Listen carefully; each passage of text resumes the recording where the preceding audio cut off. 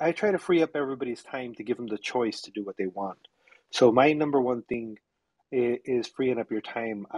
I found myself, I've worked through across multiple industries. I've ran construction companies, trucking companies, uh, a few different businesses online, affiliates. I've built chatbots. I've done a few different things. And when I was in the construction industry, I found myself this one time I found myself just overworking. I was working 70, 80 hours a week. I was just working all the time. And this was when my second daughter was born. And so I was building a second part of a casino there in Palm Springs in India, the 29 Palms. Mm-hmm. And my wife and daughter were staying with my in-laws in LA. So every weekend I would go see them and I'll come back. And I just got caught up in my work so much that when I went, my daughter was scared of me.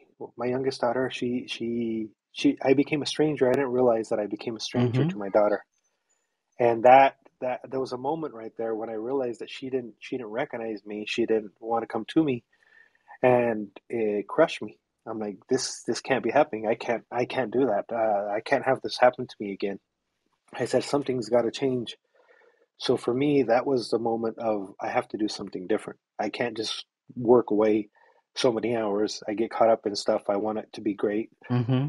And that's why I created Fastlane. That was a pivotal point in my life when I created Fastlane and I said, my number one goal is to help you get your time back.